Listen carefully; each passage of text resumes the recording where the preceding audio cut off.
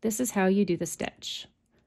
It's a K, FBF, and then you're going to lift a stitch over off your right needle. So you knit into the front, you don't take it off your left hand needle, then you go and knit into the back, but you don't take it off your left hand needle, and then you go back into the front, and now you have 3 stitches on your right hand needle. You take the first stitch and pull it over the second and third one. And then in the repeat, you're going to knit 3, and let me do it one more time for you.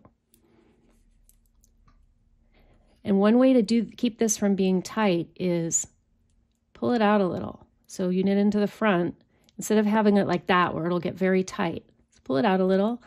Now knit into the back. Just kind of let go of your tension a little, and now right back into the front. And you have 3 stitches in your right hand needle, and just pull this first stitch over the other 2. And that's all you do.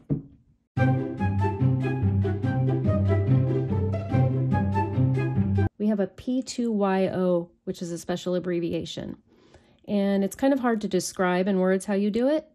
So on the pattern, it's got a lot of explanation, but all you do is take the next 2 stitches, purl 2 together, but don't take it off the left-hand needle, yarn over, and purl those same 2 together. And then in between, you need to knit, so you need to put your yarn in back. And then you're going to, depending on which size you are, I think knit 3, and you've gone from 2 stitches to 3 stitches. So the next 2, we'll purl these 2 together, but leave it on the left-hand needle. Pull your yarn around and purl the same 2 together. And now we have 3 stitches, and it's just a nice way to do a decorative increase. And that's all you do.